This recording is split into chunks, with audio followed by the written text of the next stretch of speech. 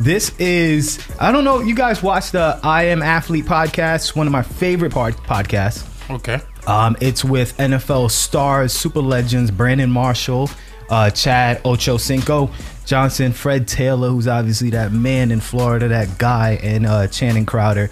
They had WNBA star Lexie Brown. Lexie Brown's WNBA star, popping right now. She's the Steph Curry of the WNBA. Okay. And they asked her a question about, do people slide in her DMs, and do you talk to athletes? Who do you talk to? Who slides in your DM?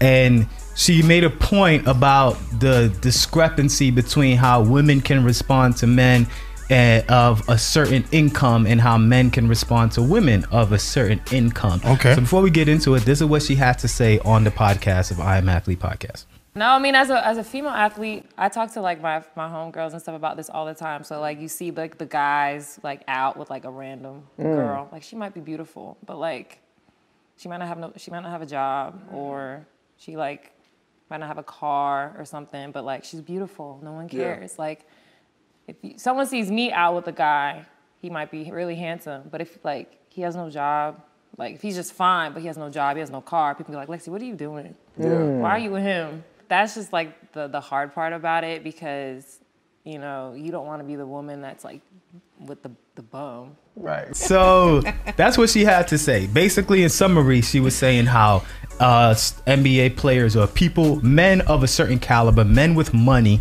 can talk to broke girls. They can talk to girls that just are beautiful, that have nothing else to offer except because they beauty. don't. You know what the problem is? That's our fault.